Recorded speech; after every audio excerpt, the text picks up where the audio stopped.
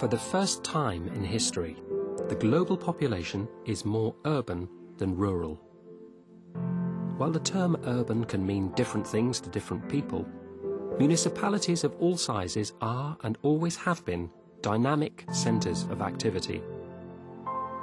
Cities offer jobs and prosperity, important social interaction, and rich opportunities for cultural expression, learning and education. Change is seldom more apparent than in this ever-evolving urban context. But in an age of pervasive global warming, population growth, and increasing resource constraints, cities must innovate more proactively than ever before. Not only must energy production shift to low-carbon alternatives, we must also mitigate systemic inefficiencies in the current urban infrastructure. Urban design and communications technology can help us achieve these efficiency gains and reduce our environmental footprint. Cities are the largest contributor to greenhouse gas emissions and climate change.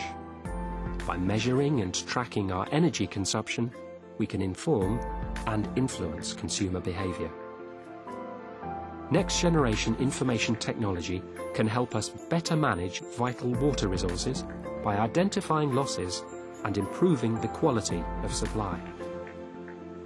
Embedded networks of tags and sensors can ensure that waste flows are optimized and that material cycles are closed where possible.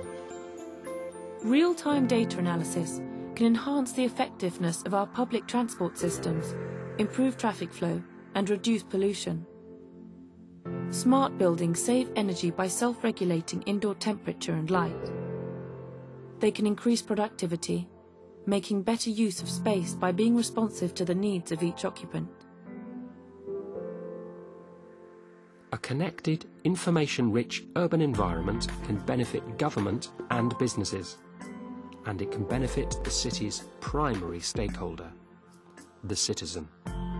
Equipped with accurate data relating to mobility and to our energy and material consumption, we can lighten our environmental impact as individuals, in the home, in the workplace, and in our public spaces.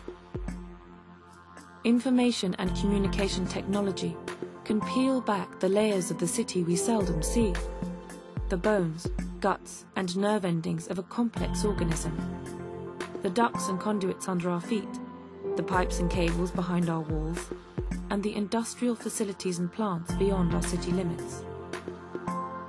A network of sensors and receptors could ultimately permeate every layer of an increasingly connected built environment, making the invisible visible. Such heightened connectivity would enable new modes of communication and collaboration, revolutionizing the way we interact with each other and with the urban environment around us. Advanced information and communication technology would also help us monitor our progress as we move into a post-carbon era. All three sectors have a key role to play in helping deliver this transition: government, the business community, and civil society. In working together, we can create a more connected and sustainable urban future.